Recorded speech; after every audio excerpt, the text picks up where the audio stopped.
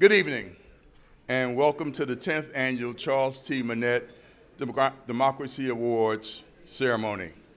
I am Ken Blackwell, IFES Chairman, and I'm honored to open this evening's celebration. The Democracy Awards are named for Chuck Manatt, who chaired the board at a time when IFES was supporting young democracies in Eastern Europe. Since then, we've worked in more than 145 countries. Chuck touched the lives of many around the world and is missed dearly. We celebrate his contributions to democracy building and thank his family, Kathy and Michelle, for carrying on his tradition.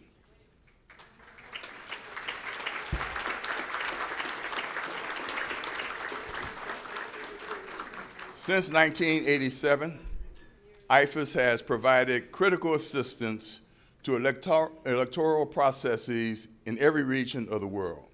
The Democracy Awards emphasize our belief that the work of empowering people transcends political parties and national borders.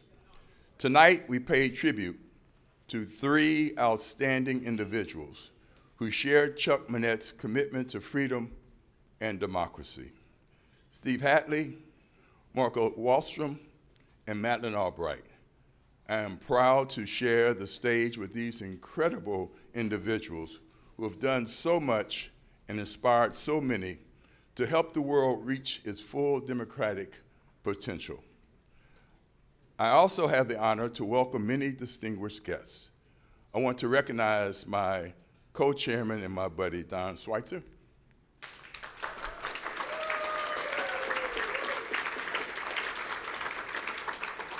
And current and former members of the IFES board for their leadership and service. If you could please stand at your spot, I would appreciate it. Current and former.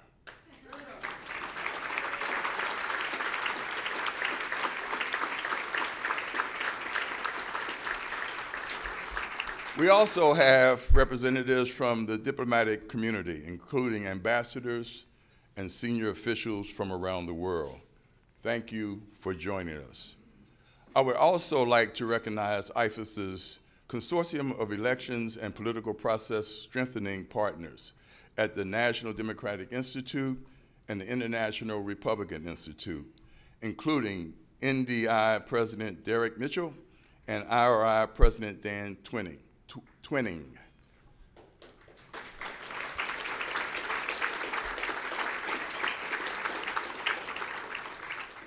I ask all of my colleagues at NDI and IRI to please stand in their spot for recognition.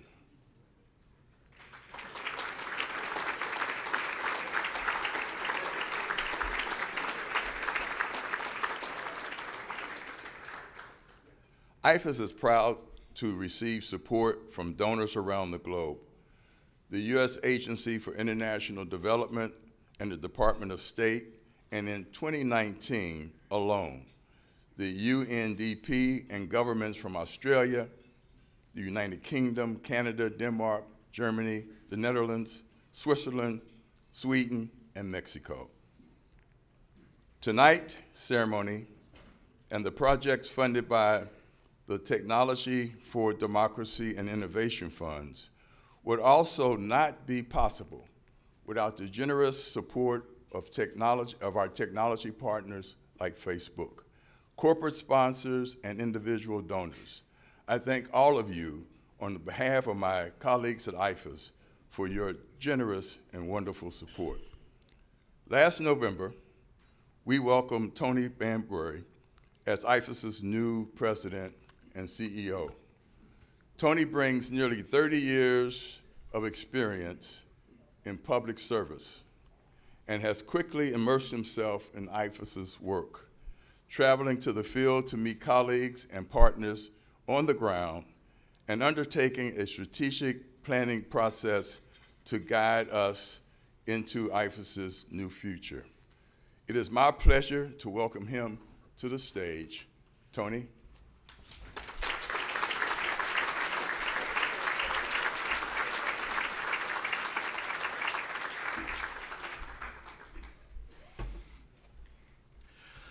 Good evening, everyone, and thank you so very much for coming. It's really great to see everyone here for such an exciting evening for me and my colleagues. I'd like to welcome you all to the Charles T. Manatt Democracy Awards dinner. As our board chair, Ken Blackwell, said, Charles Manatt has an incredibly important legacy for our organization as well as for democratic politics in this country. I'd like to begin by recognizing members of the diplomatic community who have joined us tonight, officials from the U.S. government, the administration and Congress, our IFES board members, our partner organizations, a lot of the same folks that Ken Blackwell recognized, definitely members of the Manatt family, friends, thanks for coming, colleagues, and very much the team who put together tonight's event from IFES who have been working so hard. We all know that democracy around the world is under threat in unprecedented ways, and your presence here tonight is a statement of shared concern and common values. Tonight's gathering is not just to celebrate the freedoms and benefits that representative democracy provide to over half of the world's population, but also to pay tribute to three special individuals, Secretary Albright, Margot Wallström, and Steve Hadley, and also to the tremendous contributions that they have made to advancing the causes of democracy. Before we celebrate those three individuals, though, I want to talk about the International Foundation for Electoral Systems, IFES, and how we see the world, just briefly. We have just completed a strategic planning process and developed a new 5-year strategic plan. When we began that process, the first thing we did was try to understand as best we could the external context, how it had changed, what the threats were to democracy, what new approaches were needed to counter those threats, to protect democracy, to advance it and its goals. We concluded that really the world that we are forced to work in has changed as much in the last few years as it has since this organization was created in 1987. Since that time, since the end of the Cold War, until today, or until recently, there was a sense of an inexorable march of democracy, that there's no stopping it, that countries one after another would fall from the authoritarian camp into the democratic camp, and once in the democratic camp would march forward on a path of democratic growth. Windy and bumpy at times perhaps, but still an inexorable path. In the last few years, and supported very strongly by governments like the United States, governments like Sweden, as well as organizations like IFES. In the past few years, though, that has changed. We've all seen democratic backsliding around the world, countries like Hungary and Thailand. We've seen some countries go backwards from being democratic into being full-fledged authoritarian dictatorships, like in Venezuela now. There are many reasons for these changes, but I'll cite just two. First, the work of malign foreign actors, ones that are trying to undermine the Western liberal order that has been steadily constructed since the end of World War II, not with any positive agenda, but just simply to create havoc. And I think we know here we're looking at Russia. Another malign foreign actor that has been trying not just to challenge U.S. power, but the international system and global values that have guided the work of the international community since the end of the Cold War, in offering an alternative, and they've been seeking to offer an alternative to democratic government. And here, of course, I'm referring to Chinese activities.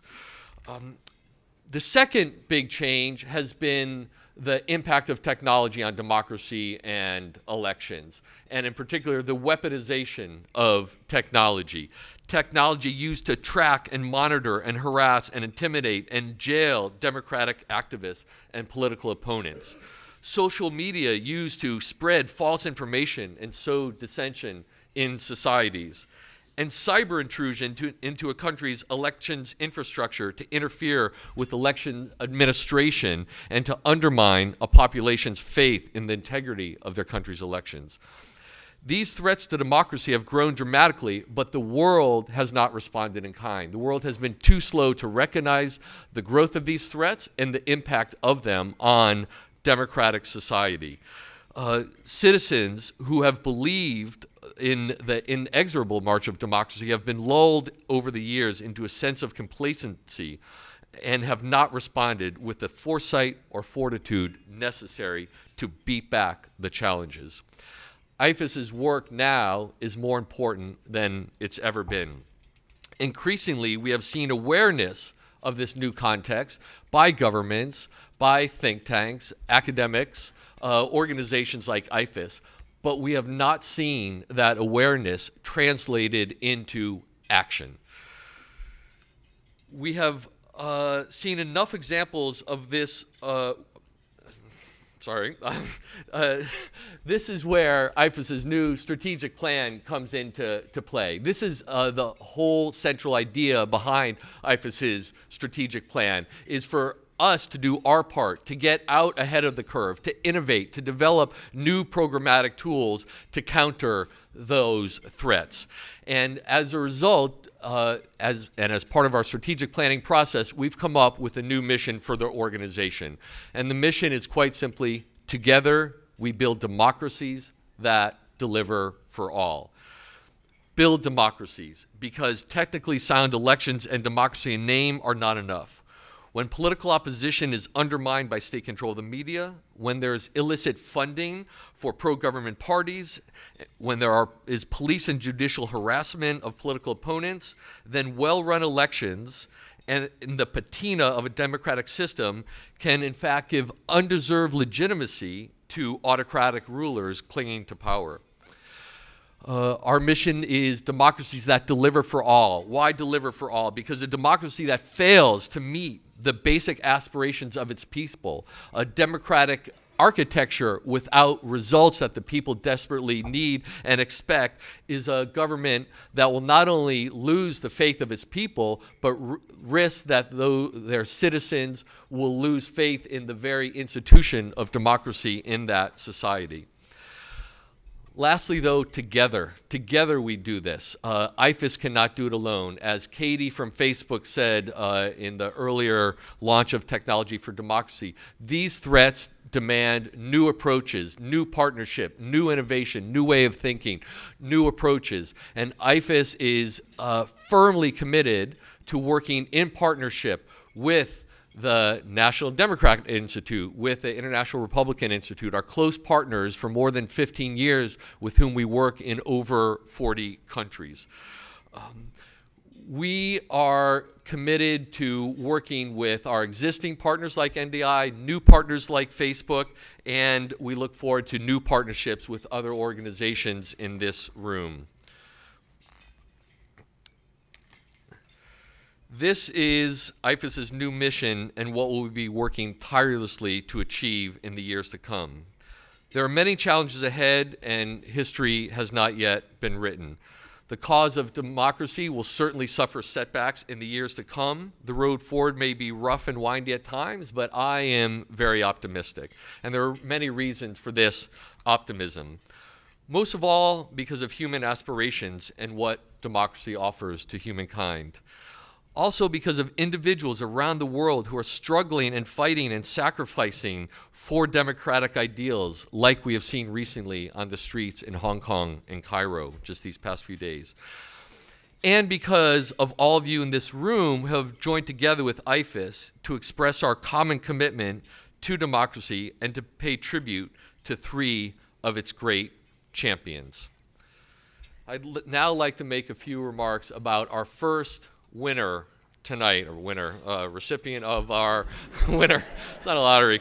Our first awardee. I am. It's honestly not a lottery.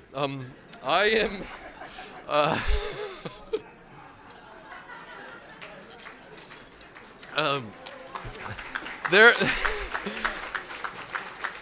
If it were, there are certainly no more deserving people than the three awardees this evening. I'm extremely proud to know Steve Hadley and to have worked with and for him as the Senior Director for Democracy, Human Rights, and International Operations in the George W. Bush National Security Council. Steve is the quintessential national security professional who rose, of course, to the position of National Security Advisor. More important than his title, though, is the manner in which he conducted his work then and to this day. Steve is unfailingly principled, dignified, and professional. Steve is the kind of person, and we all know people like this, who there's literally nothing you could do. There's no inducement that you could offer him that he would accept to compromise his integrity or ethics. You can't always say that these days. When citizens entrust their government officials with the awesome responsibility of governing, they hope and expect that those officials will have the integrity and character and commitment that Steve has. Working under a leader like Steve, as I was fortunate enough to do at the NHC, it's not just inspiring, but it's infectious. Other people follow that lead. Leadership like that is truly infectious. In government and since he left, Steve has shown an unwavering commitment to democracy and its promise, even while recognizing its challenges. In an appearance before a Senate Appropriations Subcommittee in May of 2017, Steve observed that nations operating on democratic principles are better able to manage internal conflict so that it does not become violent and tear apart families, undercut economic progress and development, and spark international violence. That is why programs to advance justice, security, and rule of law in fragile states, to foster inclusive societies, and to promote free and fair elections unfettered by electoral violence are so critical. Steve was also raising the alarm bell about the shortcomings of democracy before many others. In that same subcommittee hearing, he said, certainly part of the problem is that democratic governments have in too many cases failed to deliver. We must recognize that a major factor has been the emergence of an active campaign by authoritarian governments to discredit democratic principles. They offer alternative models of governance based on nationalism, authoritarianism, and state capitalism as better able to provide stability, security, and well-being for their people. And he goes on to warn, America's response to these developments has been inadequate. We are currently losing the global struggle between democratic values and authoritarianism.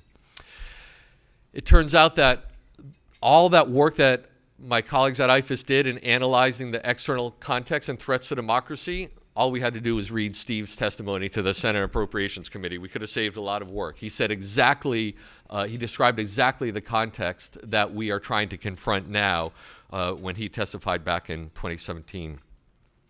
Since Steve left government, he has continued his public service in a myriad of ways, including through the service on the boards of organizations such as the Atlantic Council, where he serves as executive vice chair, and the U.S. Institute for Peace, headed by my friend Nancy Limborg, who is here, and where Steve chairs the board. So please join me in congratulating Steve Hadley as being the recipient of one of IFES's Charles T. Manatt Democracy Awards.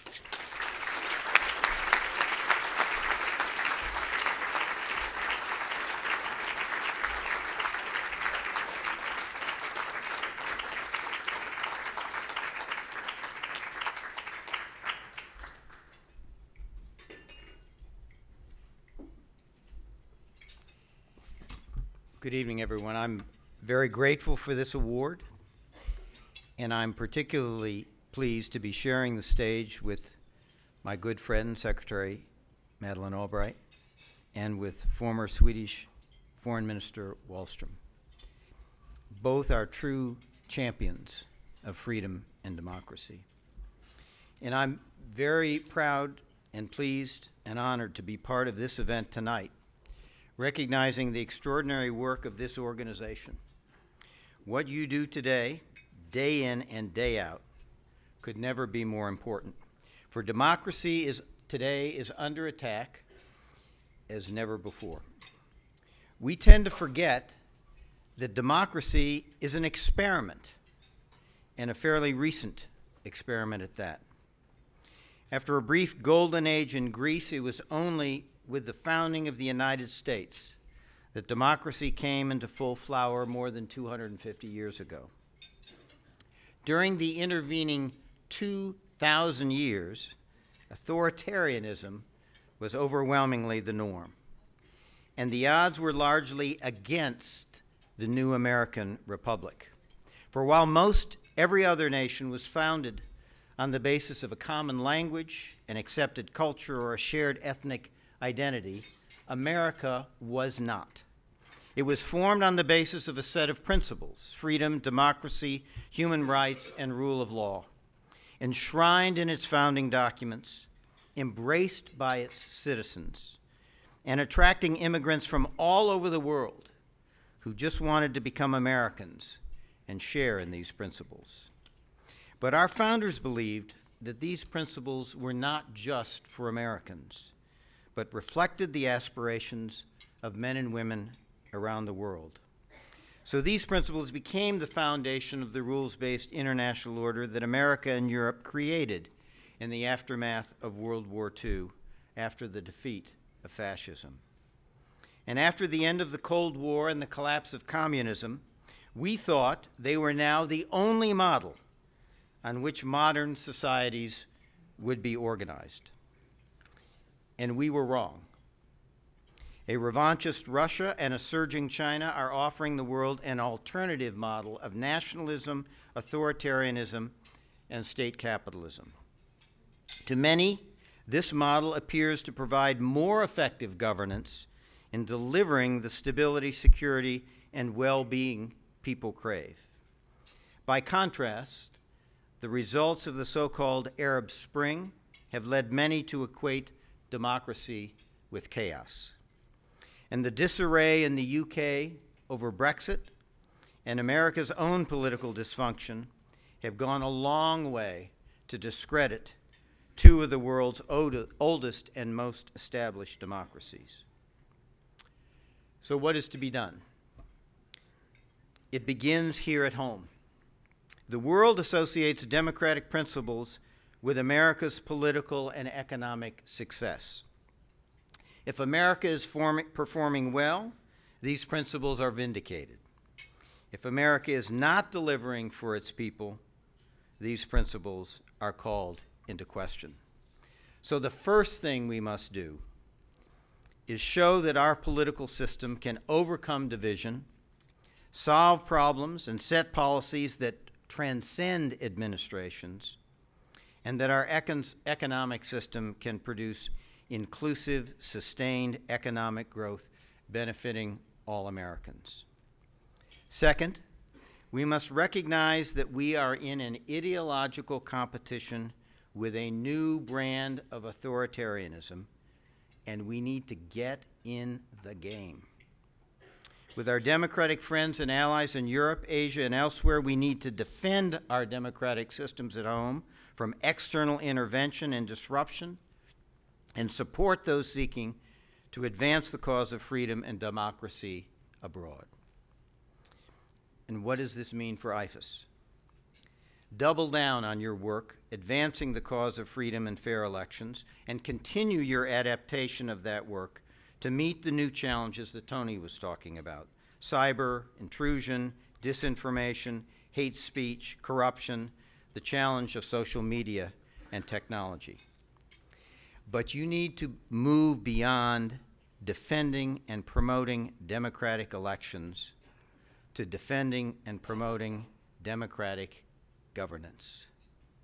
It's one thing to focus on elections when there's a global consensus in favor of democracy. That is no longer the world in which we live. We all need to make the case for why societies based on freedom, democracy, human rights, and the rule of law are better at meeting the aspirations of their people, providing long-term prosperity and security, and ensuring peace at home and abroad. And that case needs to be made here at home and abroad. IFES, working with its impressive network of partners, can make an enormous contribution here. And the situation we face is challenging, but it is far from without hope. It is remarkable that with the authoritarianism seemingly on the march today, people are still demanding their freedom and calling for democracy. And as Tony mentioned, you only have to look at what's happening in Algeria, Sudan, Moldova, Slovakia, Hong Kong, even within Russia itself. People have to fight and win their own freedom. But we can help, and they deserve our help, and it's in our interest to give it. Thank you very much.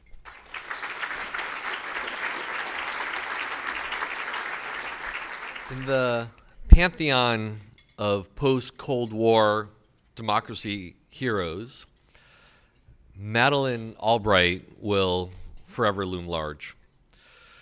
The combination of Secretary Albright's record of achievement and personal qualities make her truly unique.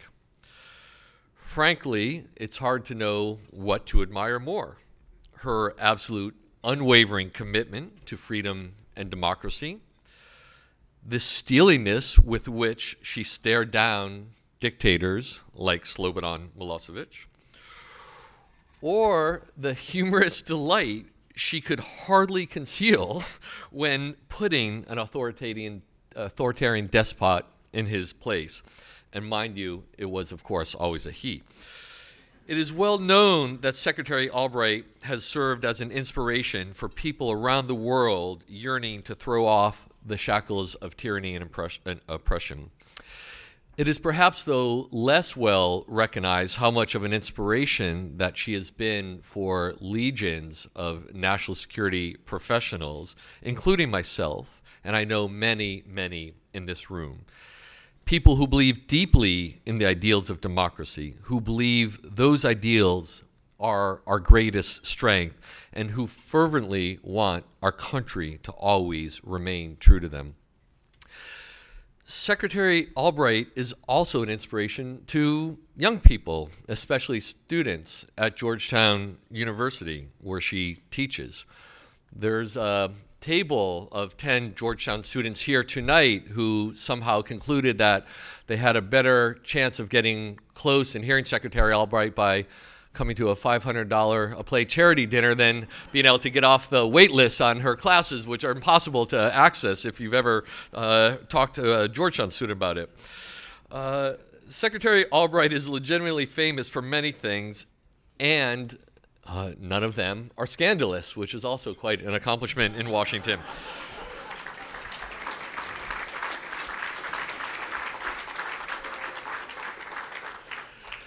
She is known around the world as a passionate advocate for democracy and especially for citizens' rights to choose the people who will govern them. And she carries the message tirelessly, most notably as chair of the National Democratic Institute, again, our close partner. Her most recent book, Fascism, A Warning, is getting a lot of attention, and for good reason.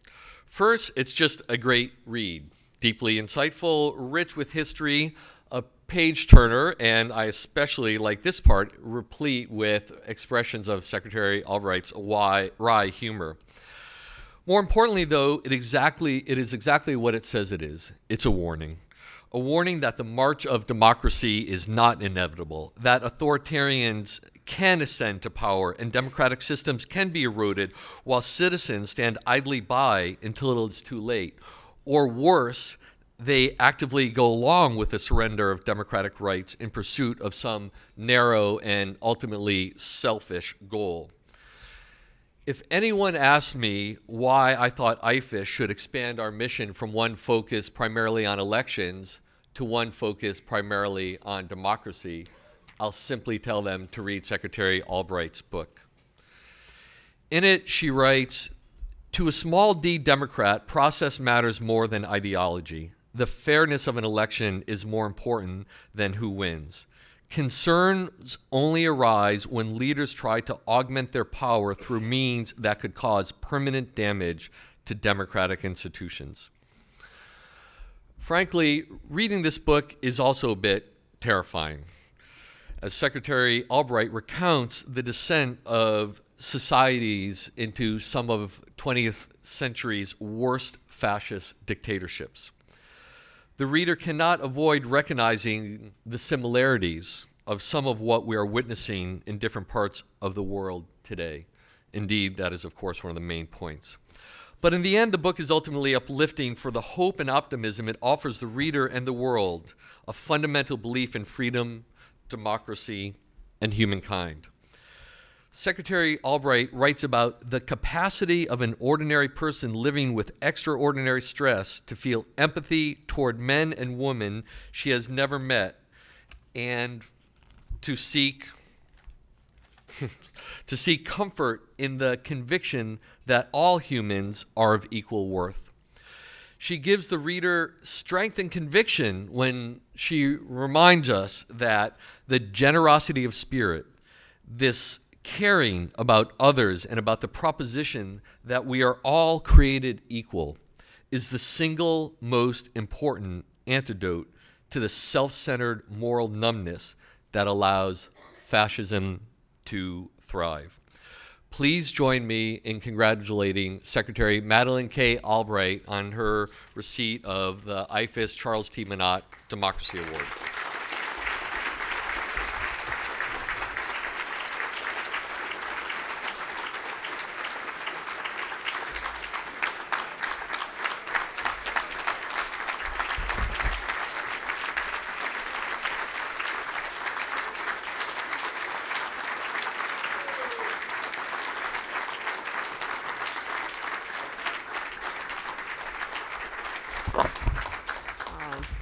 I'm also the shortest person speaking. Thank you very much, Tony, for your kind words and for taking on this critical leadership role at IFES, and for all the kind words that you said, but all the things that you are doing. I'm honored to receive the Charles Manatt Democracy Award. In addition to his long association with IFES, Chuck was the founding chair of the National Democratic Institute. And I was the vice chair at the time, and I have to admit that when it all began, neither Chuck nor I had any clue of what we were supposed to be doing. One program led to another, and today I'm very proud to say that NDI is working in more than 70 countries as part of a global democracy movement that obviously includes our friendship and partnership with IFES, and I'm delighted to be here with our new president, Derek Mitchell. Chuck would be very proud of what we've accomplished, and I know we all miss him very much tonight. And I'm delighted to share the evening with tonight's other award recipients, both of whom are dear friends, dedicated public servants, and staunch defenders of democracy. A lot of people around Washington seem to think that Steve Hadley and I have superhuman powers. Because whenever there's an intractable foreign policy problem, Steve and I get asked to lead a bipartisan commission to deal with it. In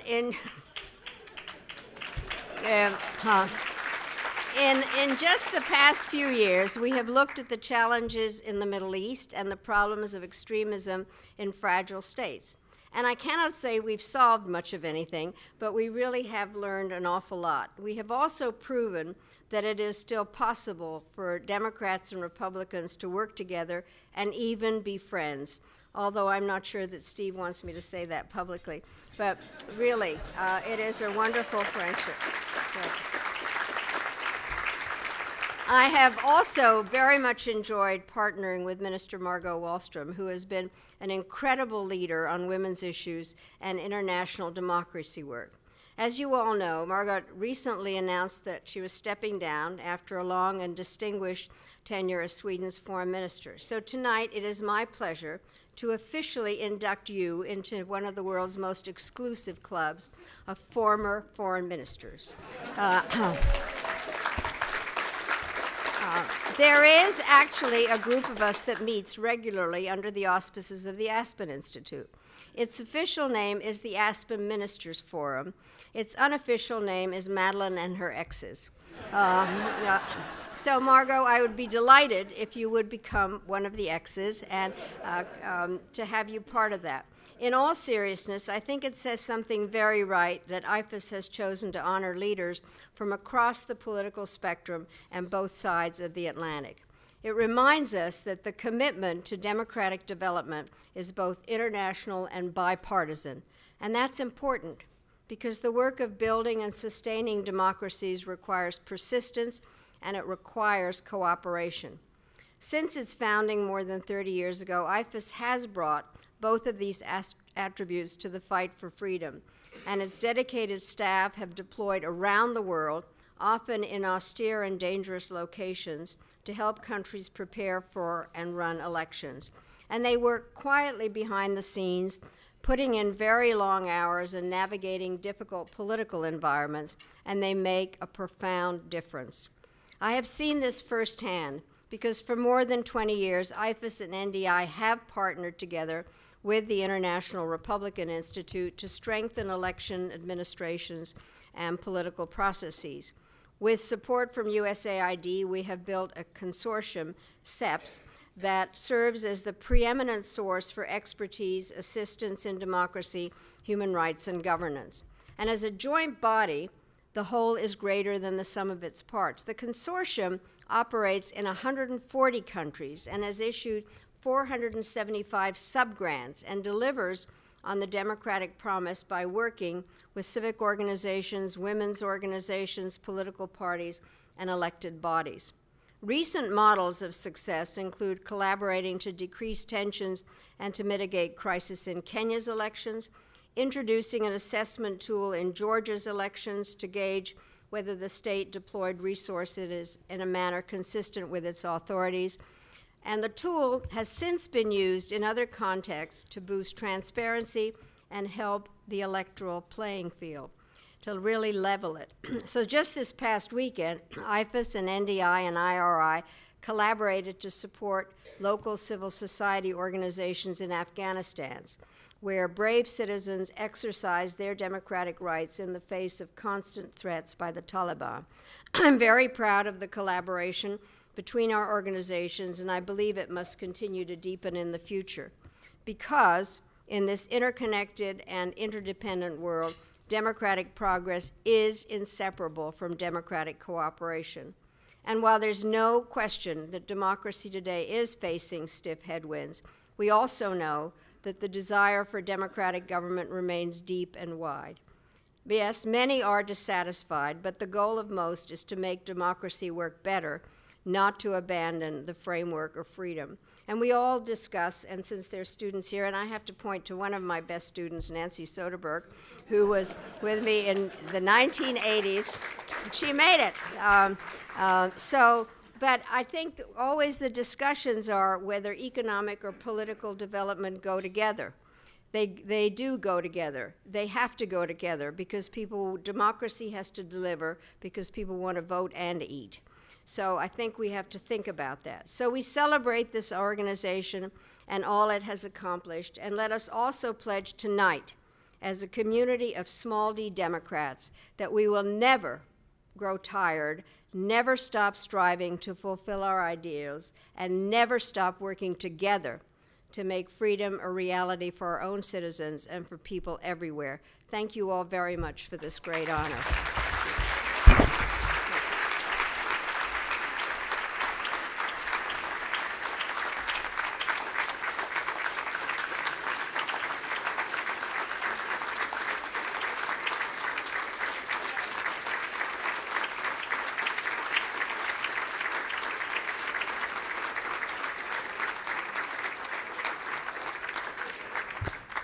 Thank you so very much, Secretary Albright. You truly do honor us with your presence here tonight, together with Steve and Margot, the three of you. I'm so grateful to all three of you, whom I've had the pleasure, each of you, working with in different contexts, and so grateful to you for being here tonight.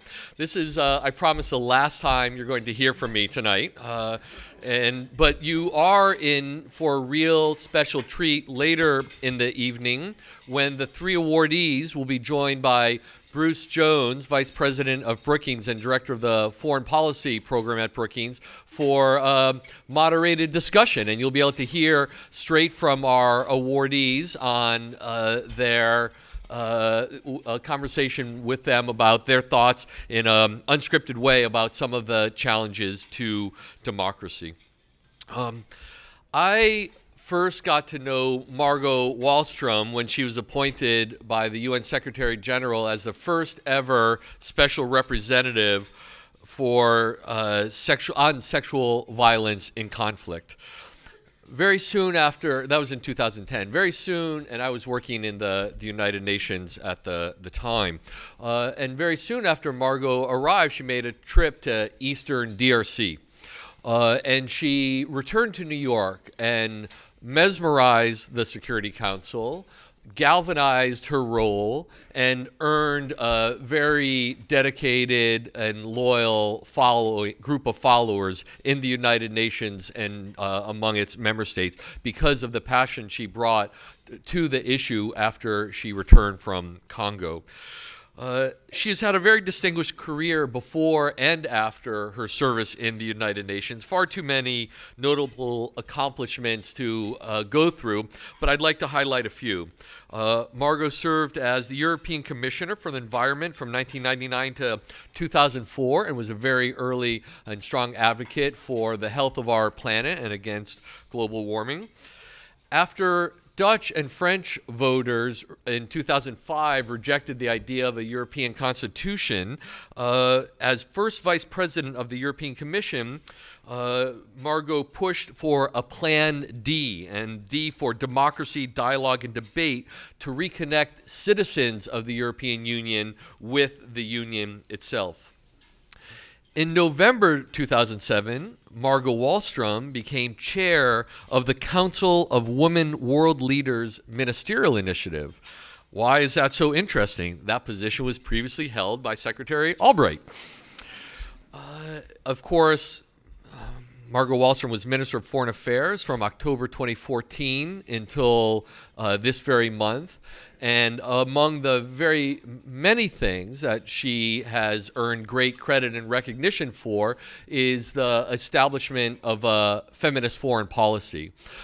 This concept, Margot's the originator of it, and this concept was initially derided by many practitioners, commentators, and others. Now it's being repeated, replicated, copied in countries around the world, not just in Europe, but well beyond. And that's a sign of true visionary leadership when your ideas are first fought like that, but then adopted and become mainstream.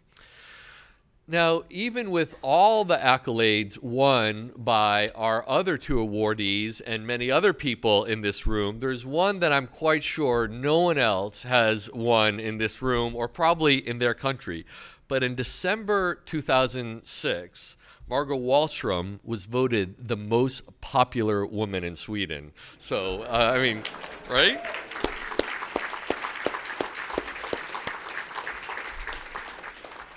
More recently, Margot Wallström, like Secretary Albright in her book, and like Steve Hadley before the Senate and in other fora, has been talking about democracy and warning about threats to democracy.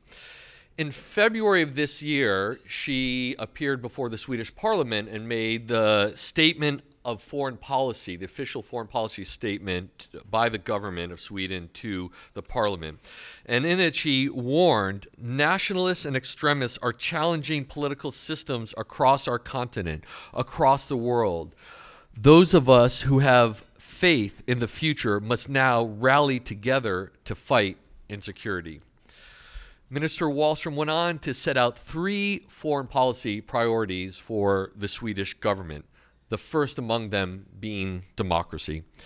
She noted democracy's decline, pointed to the harassment and killing of elected representatives, journalists, and human rights defenders, the poisoning of public debate by agitation and hate, and how people are losing confidence in the democratic system.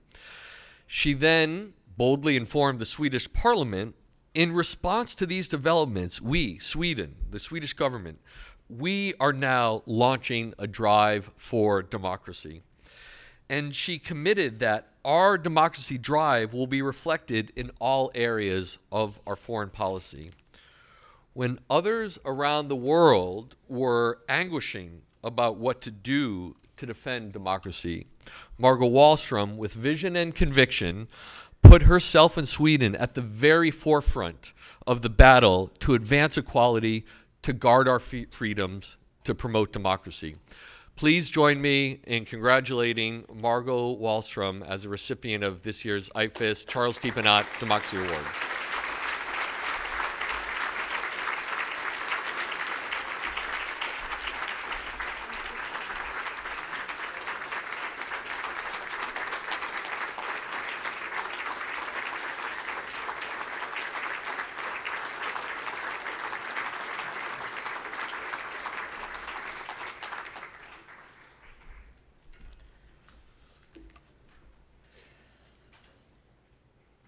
I have no speechwriter any longer, so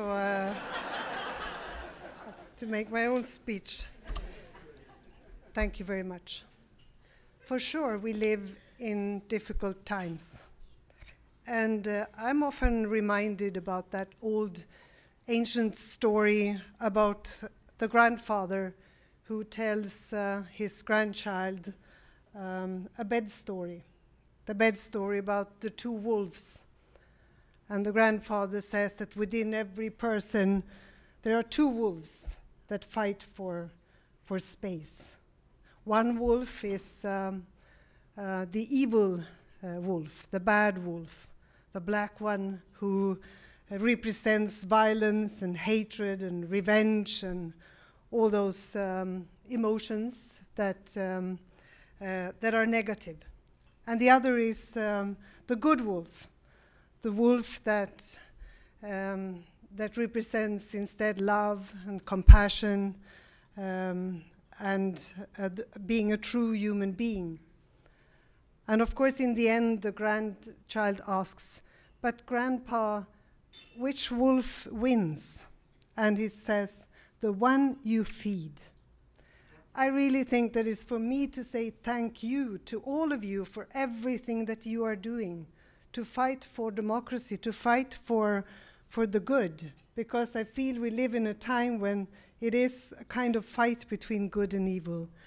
And I thank you for giving me this award unexpectedly, and of course being in the same group as Madeleine Albright and Steve Hadley. It's such an honor, unexpected honor, and I don't know if I'm worthy at all, but I really want to thank you instead and thank IFES for everything you're doing, because it means something, what we do. And that's why I actually made a to-do list for all of you to take with you. I think that we need to create or formulate a modern story of the strength of democracy, to strengthen the norm, to strengthen the democratic norm.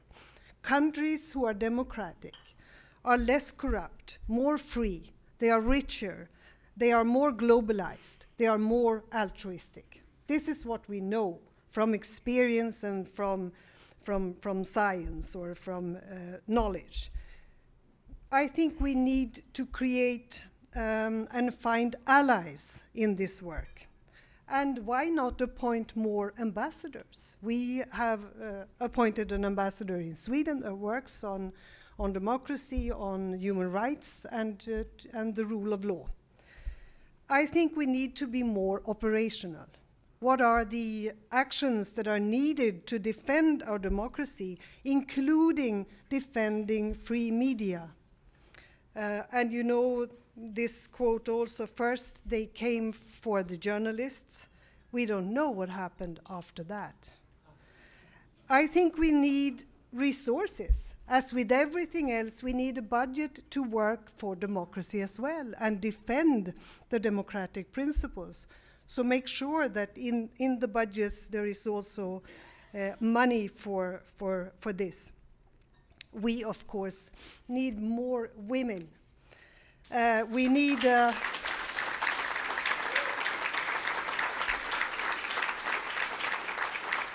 we need more young people that help us fight for democracy. So congratulations to the students that are here, because you are the very important people in this room. And this is also the reason why I launched what we call the feminist foreign policy in 2014 when we took office. And it is nothing mysterious about that. It's a very practical thing and a very practical knowledge. We know that there will be more peace with more women and a more lasting peace around the world if women are included in negotiating peace agreements and keeping peace as well. And it is... And it is guided by three parameters, 3 R's. It's about rights, checking on if women and girls enjoy the same human and legal rights as men. It's about representation. Do they have a seat around the table? Do we listen to their voices when important decisions are being made that include also them? And thirdly, it's about resources. Are the budgets also to fulfill the needs of women and girls?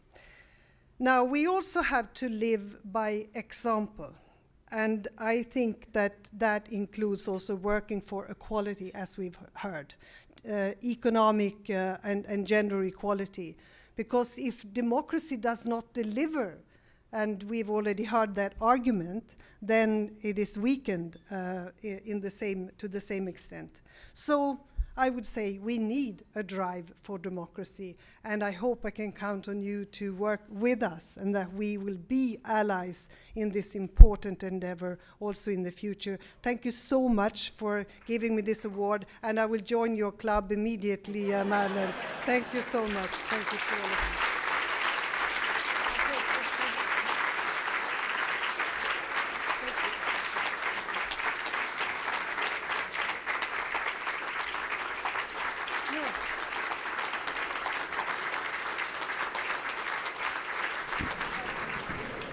Earlier on in the celebration of our honorees, we had some food for the soul. You've had some nourishment, and so now we're going to turn to some food for thought. Turns out in this town, they say there's no free lunch in Washington. Turns out even when they give you an award, they make you work for your dinner. So I'm going to invite the honorees to join me on stage, and we'll have a conversation about the state of democracy. While everybody is getting seated, let me just take one moment to thank Tony and IFES for tonight's event, and also to congratulate IFES for securing Tony. Tony is one of the most capable and energetic professionals I've ever worked with, so I think it's a great asset to have Tony back in town and working on this extremely important issue at this esteemed and important institution. So Tony, congratulations to you. And congratulations to all of you, the honorees of tonight's award. Do you have a microphone as well? You do. Good. I told our guests backstage that I was going to start with what I think is actually a very difficult question. We know the situation in this town. We know the situation in several key democracies. We know the situation in international affairs. We know the dark side. I asked them each to think about one issue where they see hope or cause for optimism in the struggle for democracy. Steve, why don't you start? Well, I said in my remarks, and I think it's astonishing in the era of authoritarianism, and when everybody thought that the Arab Spring was actually an Arab winter, you have what's going on in Algeria and Sudan, and now some stirrings in Egypt. And it just makes the point that our founders believed that freedom and democracy, those principles on which our country was founded and which we share with our European friends and allies, do reflect the highest aspirations of the human spirit. You just can't keep people down. And if they're given a chance for freedom and democracy, if they have a chance to vote with their feet, they will vote for freedom and democracy every time. That is the hope. And we, I think, are a little bit, we have a crisis of confidence within our country with respect to freedom and democracy. And to quote my friend Madeleine Albright, she says, "It's time for us to renew our vows to the principles on which this nation was founded, because they're still right. And if you don't believe it, look around at what's happening in the world, even in a time of authoritarianism." Well said. Madeleine. Tony was very kind to push my book. And I have said that there's never a book written or a speech given that doesn't quote Robert Frost. So a quote that I like of Robert Frost is, "The older I am, the younger are my teachers." And I really do believe that the hope is in the young people, not just the students over there, but the young people that were out marching for climate change, and Greta, who gets up and starts really, many of us have spoken from that stage in the General Assembly, and you know the kinds of things that the young people are saying and doing. And I think in the United States, those that marched against the killing, the Parkland kids, and I really do think that our hope is in the young people. All right, we'll sit too.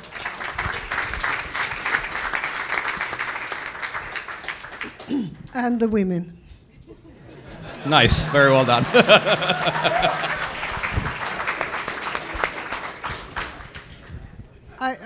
Because I had at the UN, and for those 2 years that I worked as a special representative on conflict-related sexual violence, I found it left me, I often say, with a heavier heart, but also paradoxically with more hope for the future, because I met with all of those women who refuse to give up and who they don't want to be victims only, but they really want to be fully agents for change, and they want to influence their own future, and they want to do it in a democratic way.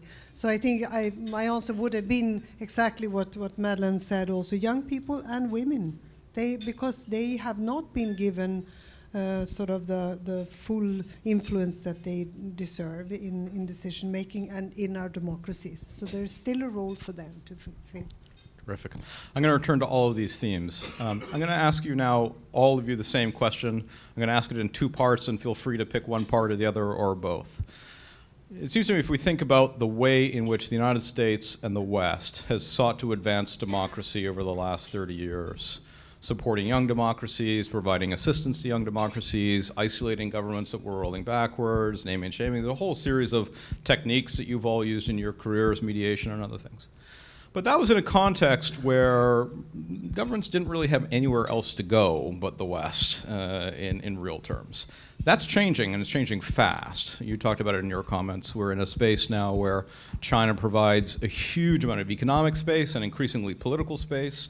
Russia can provide you other kinds of things if you want them. How is that going to change how the United States and how the West thinks about its role in trying to advance and preserve democracy in international affairs?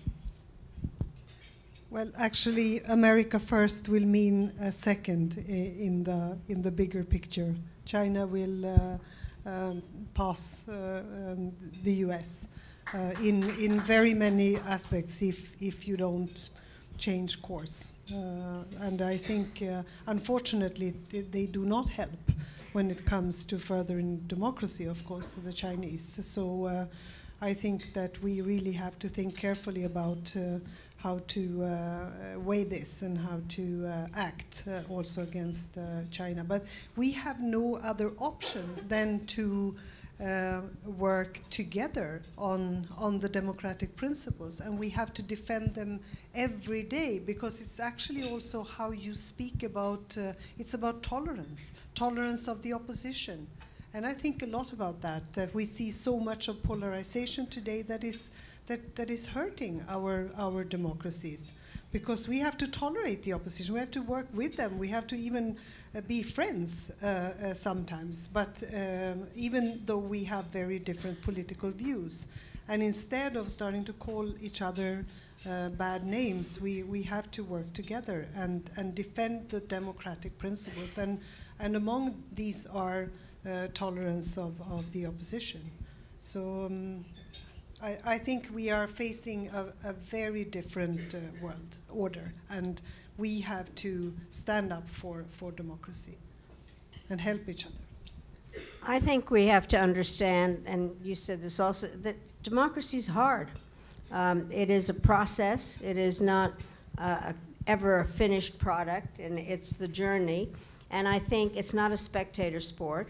I think that what we have seen is that there are periods that are chaotic. I always talk about an analysis of the Arab Spring. So what happens, social media gets the people to go to Tahrir Square. They get there, they don't have a clue what to do. The thing that, last thing for me to say, but I believe the elections were held too soon. And so the Muslim Brotherhood is organized, the people in Tahrir Square are not, and Cairo is a mess. Then I make up this middle-aged guy who lives outside of Cairo and wants to come in order to open his stall in the souk, and it's a mess in Cairo, and he says, to hell with this, I want order, and now they have a military government. And so I think we haven't fully recognized how difficult democracy is. The other part, and I have tried very hard at NDI and generally to try to analyze what the problems have been. We were all euphoric after the end of the Cold War. Central and East, as somebody who was born in Czechoslovakia that used to be a democracy during the only one in Central Europe in the interwar period, and had Václav Havel as a president, why wouldn't it be a democracy right away? The bottom line is, I think our problem is that we deal with elites in these countries, and we have not dealt enough with what, quote, the hardworking people of X country want. We have not understood the power of, or the disruptive aspect of technology, or the militarization of information. And I think we need a little bit of humility in trying to sort out how we move forward, because I believe we're all the same, and people do want to make decisions about their own lives. And so we have oxymoron terms like illiberal democracy or authoritarian capitalism, and I think you can't impose democracy. And so I think we need to be a little more humble and try to figure out, and whoever said it isn't just elections, it is the rule of law. It is a variety of different things, and I think those of us that care, which is everybody in this room in addition of others, is I think we have to try to figure out what went wrong. Something went wrong. I was just in the Czech Republic, and so I find it depressing beyond belief, and what's happened in Hungary and Poland. And so I think we need to really work with our partners to try to figure out where we can get at the problem of democracy not delivering to everybody. And authoritarians always have one answer. They are stable geniuses. And so one of the things in my book, I did go back and try to figure out what happened, and the best quotes in my book are from Mussolini as the first fascist. And the best quote is his. If you pluck a chicken one feather at a time, nobody notices. So there's a lot of feather plucking going on everywhere. And by the way, you can't say those two words together too quickly.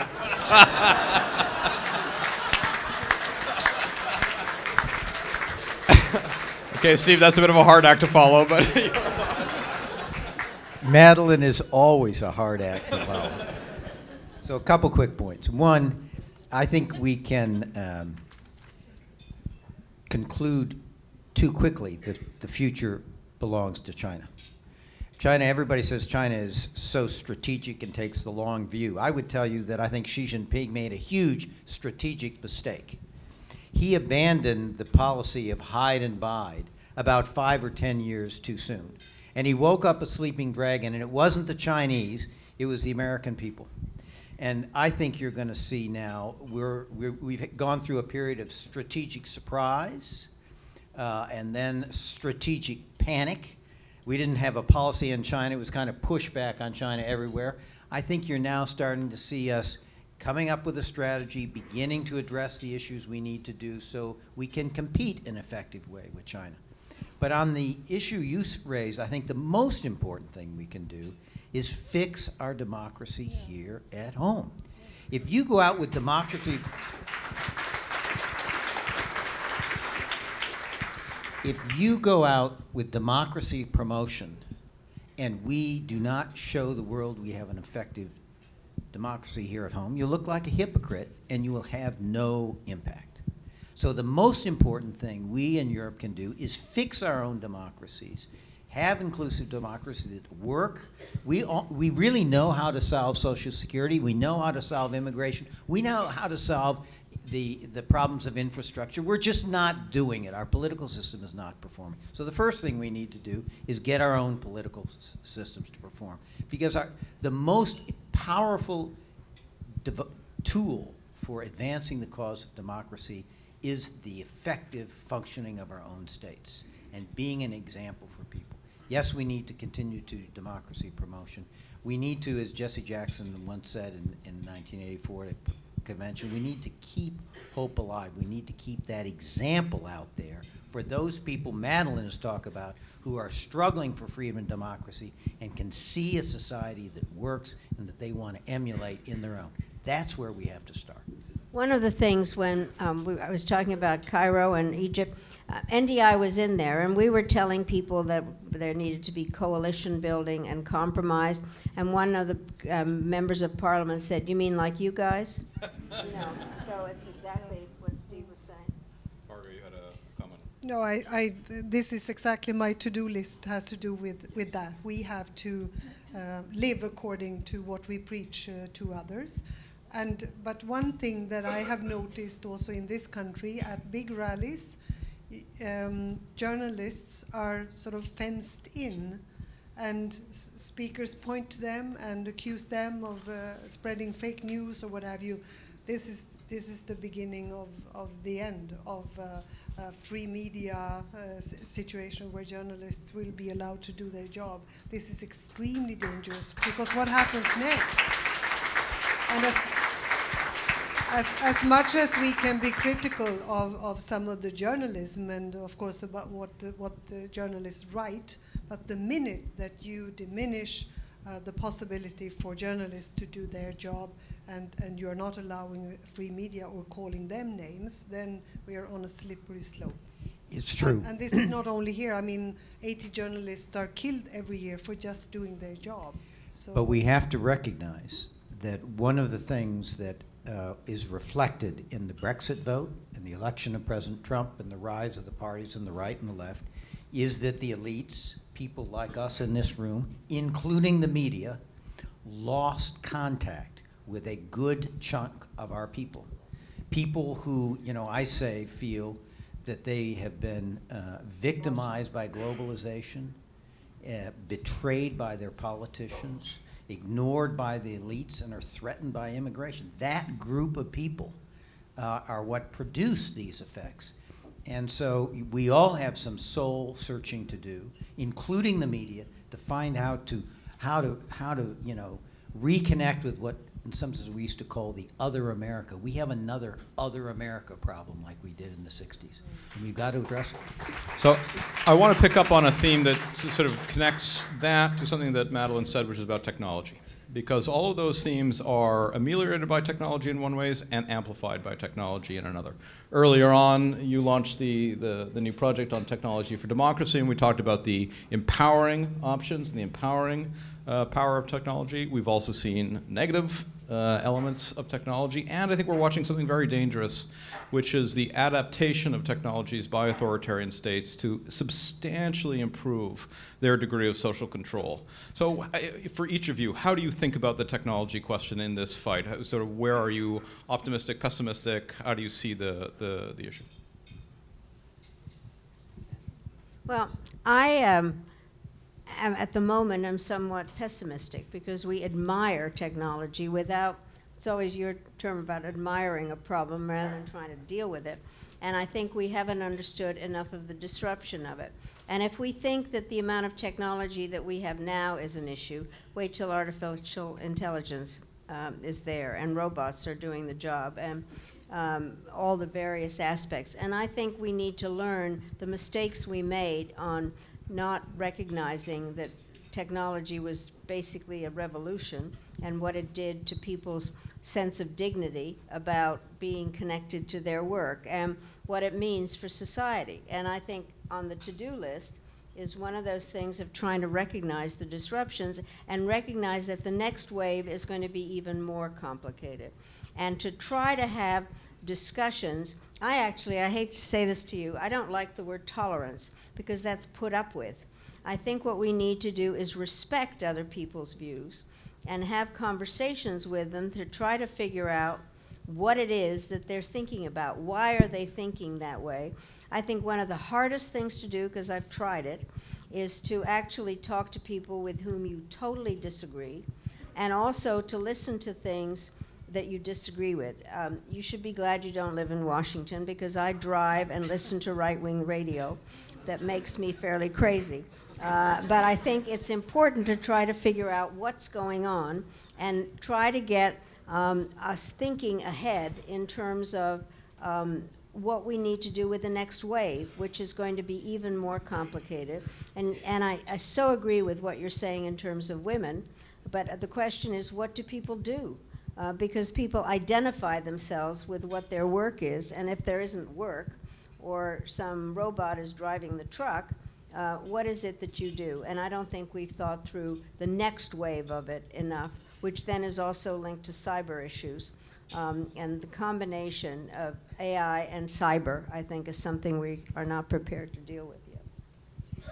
You know, I started out thinking this explosion of technology and social media was going to be hugely democratizing and empowering individuals to take more responsibility and make control of their futures. And I did not anticipate the extent to which, particularly the Chinese, would stay with it, figure it out, and turn it into a vehicle for social control. And this social credit system that the Chinese are talking about, where they keep a score on people in terms of their credit and their various activities, what they say on their social media, and then parcel out benefits like where your child gets into school based on your social credit score, is a device that Joseph Stalin would have loved to have had. So, you know, we're in a, I think, though, what I would ask is, we may be in one of these things where we used to have in the arms control world offense and defense competitions.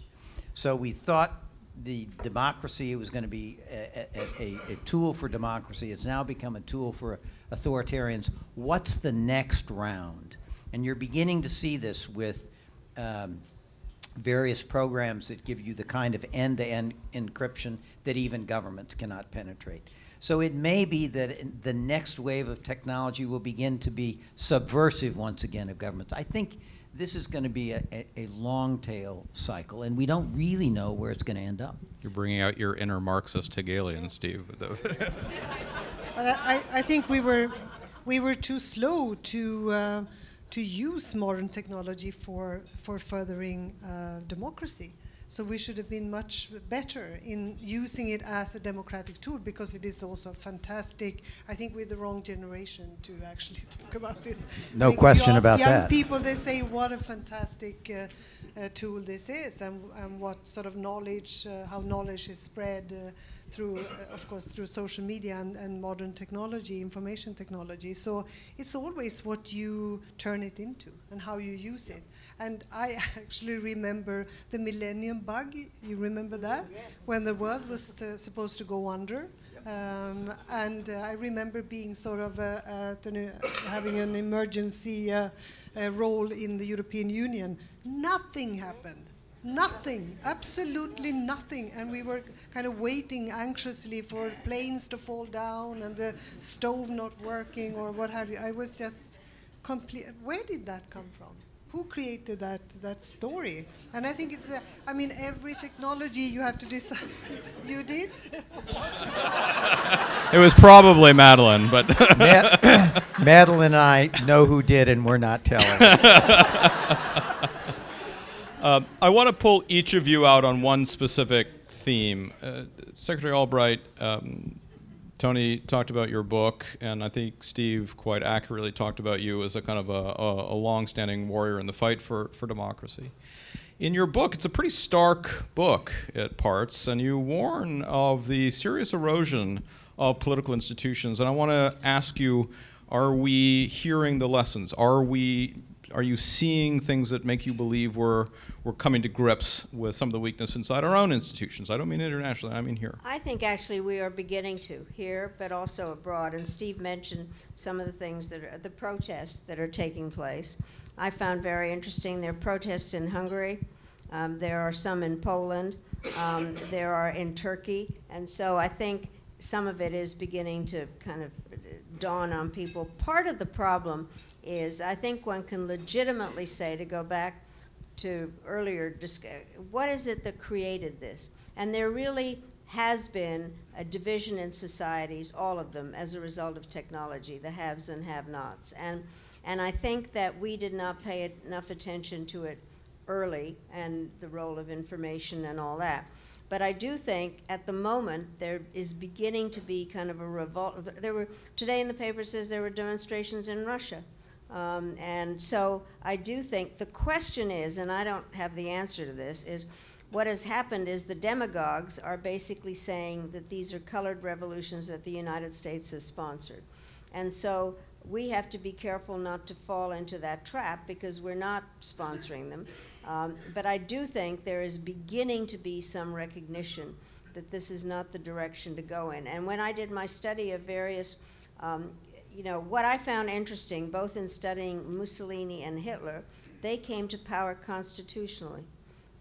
King Emmanuel asked Mussolini to take over, and von Hindenburg asked Hitler to. The others that I write about, whether it's Hungary or Poland or Turkey or the Philippines or Venezuela, et cetera, all those people were elected. And therefore, I think the issue of what happens in elections, where people get their information, is something that one can work on. And I think it is going to take a while. But we can't, my sense always was that I always hated it when people said X people are not ready for democracy. We're all the same. And I remember people saying Asians don't care about democracy. So I decided I would make a Korean American my assistant secretary for democracy. And various things in terms of showing that this is not just a Western concept and that we need partners in other countries to look at the basic aspects of democracy. So people often ask me if I'm an optimist or a pessimist. I'm an optimist who worries a lot. And I'm worried that we're not getting the message, that we're not doing the to-do lists. And, it's the see something, say something, do something. And I think we really ought to combine our to-do lists. Very good. Steve, on China. You talked about it in your remarks. You talked about it now. But I want to pull you out a little farther. You're, I think, clear-eyed about the challenge that China poses. You're also not panicking, and you don't want to take us into a crazy new Cold War.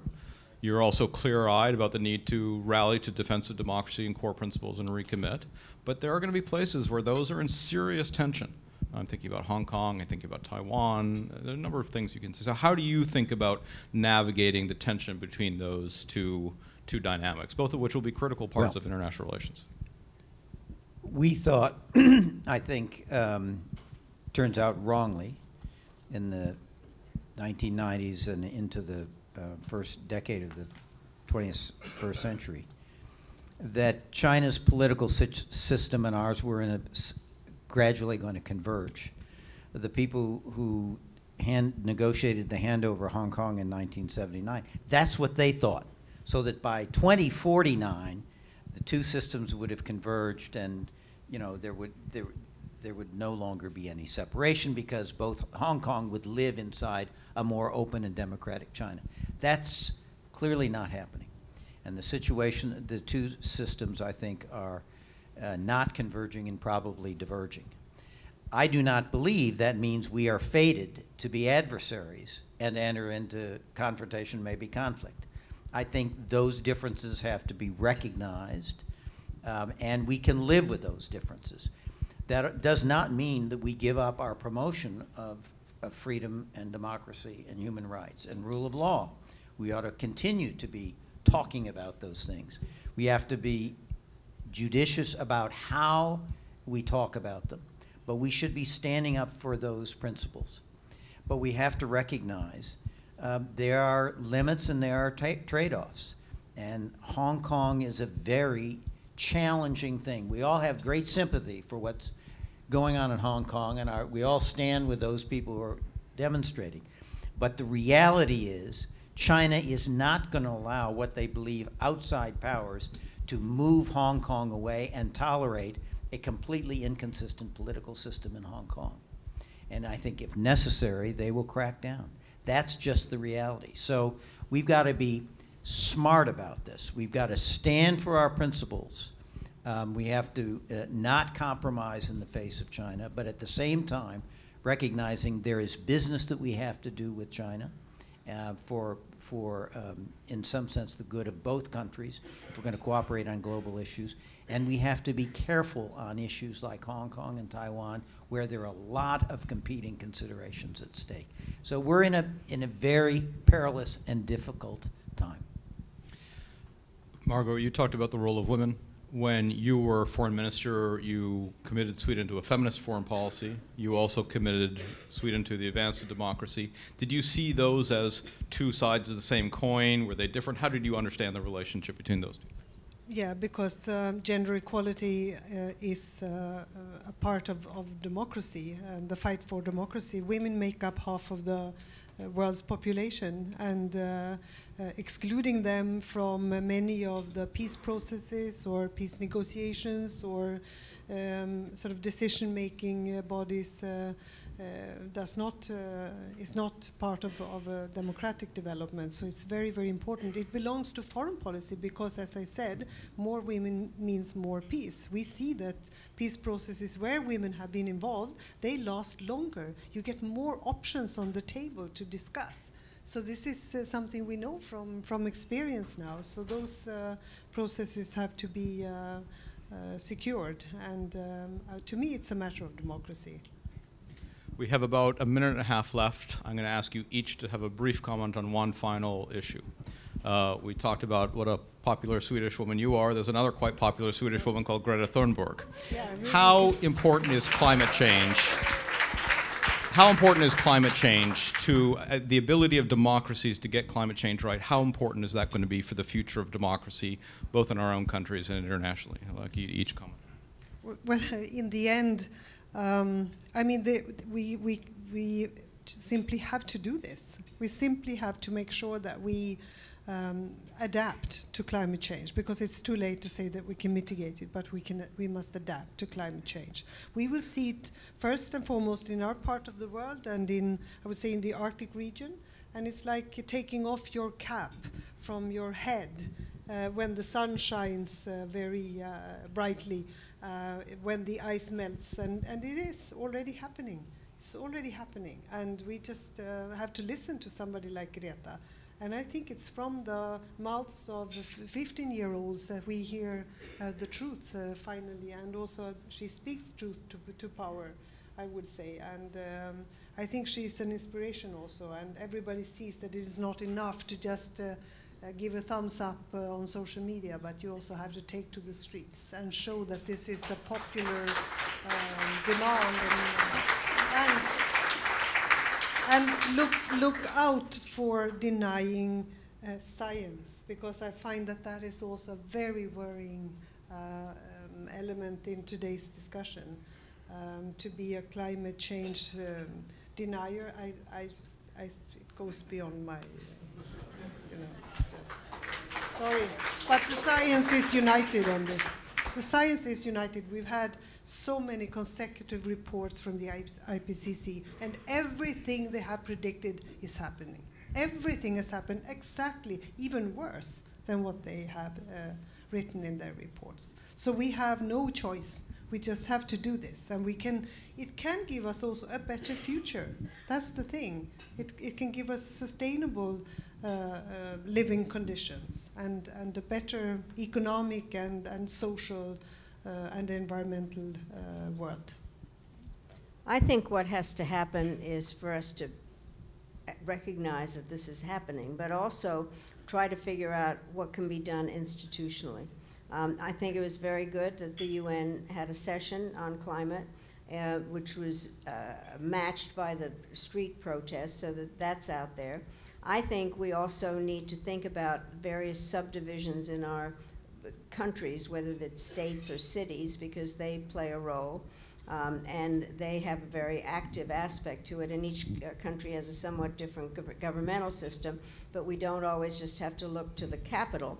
And then I think we need to look to the private sector in terms of those that can actually do well by doing good, in terms of looking at products that in fact help. I mean, I've just been dealing with a company that can figure out through solar panels how to get water out of the air and get enough water to some places so that there's drinkable water. And for instance, so that the woman farmer in Kenya doesn't have to walk miles to get water, and she can have an education and do her business. And therefore, I think that we need to motivate the various sections of our society, whether it's national security to do with what's happening in the Arctic, or the private sector, or various subdivisions of the structure, and the United Nations, and the EU, and the WTO, et cetera, to use the structures that we have. I have believed, frankly, that people and institutions at age 70 need a little refurbishing, and so I think we need to look at some of them in terms of how they can participate in it. Steve, final word to you. So I'm late to the climate issue. I'm no expert on it, but I think actually the climate issue is going to show the strength of our democracy for the reason Madeleine said. Yes, the federal government, Trump administration, wants to pull out of the Paris Climate Accord, but what's been very interesting is you see state governments and you see corporations and groups of corporations all saying, well, notwithstanding that, we are going to pursue policies that would allow us to meet our goals and commitments under the Paris Climate Accord. And most kids I talk to, and I don't talk to a lot of them given my advanced age, but the ones I get a chance to, you know, they get the climate change thing. So I think as they participate more in the political system, I think our democracy actually is going to show its strength because it's going to make progress on this issue. And secondly, if you talk to Ernie Moniz, who was a physicist who was the head of the Department of Energy under President Obama, he's very confident about what technology is going to offer downstream. So, you know, I think it's good that there is a crisis atmosphere on the climate issue because it's going to motivate people. But I think in the end of the day, our democratic institutions and our private sector, innovation and technology, we're going to figure this out. And we need to, because it's a huge burden otherwise we're imposing on future generations. And I've now got a grandchild. And you know, he doesn't want to live in the kind of world, if we don't address it, we're going to hand over to him. And you managed to bring us to a close on a moment of optimism, so thank you for that too. Please join me in thanking again our honorees for this conversation and for their accomplishment.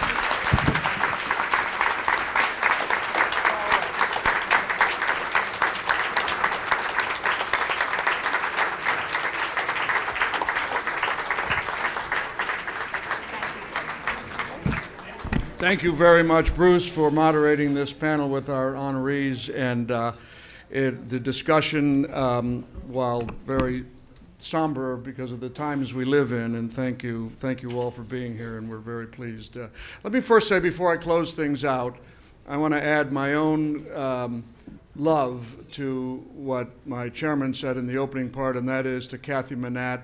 And the Manatt, I don't know where they are. I didn't see Kathy. I saw Michelle. There's Kathy. I came to this town 40-plus years ago, and Chuck Manatt picked me out. I didn't pick him out, and he was a mentor to me, and I loved him, and I am so glad that you're here tonight and that we named this award in his honor. Let me also give a shout out to our former CEO and president, Bill Sweeney, who, and Susan. Bill Sweeney led this organization for many years and left it in good shape, and the kind of shape that now Tony and his team can now take us to the next level. So let me close things out. First of all, you did an incredible job here tonight of outlining the challenges that we have as we move forward in the work of IFES to support democracy and free and fair elections around the world. My deepest thanks, and we can never do this enough, to all of you, to everybody in this room who gave us the resources and who talked to their colleagues to bring in the resources to contribute to this work. And we know it's difficult in all organizations and there are a lot of choices. But your support comes at a critical time in the global democracy movement, and we deeply appreciate it. Over the last decade, just to talk about how stark things are and why this work is important, we've seen democratic backsliding and the waning of democratic freedoms and civil liberties in some very surprising parts of the world, which we heard discussed tonight. IFES is adapting and responding to these emerging challenges, and will continue to work with you to advance a citizen's right to have a say in how they are governed. Because of those challenges, this year, 2019, IFES chose action. This is why we embarked on an ambitious strategic planning process, beginning with a new vision and mission, which we shared publicly with you for the first time tonight. We are galvanized by our new vision and mission, and we are excited by what we have coming in this coming year. And if you follow social media and our website, you'll see more about that as we go along.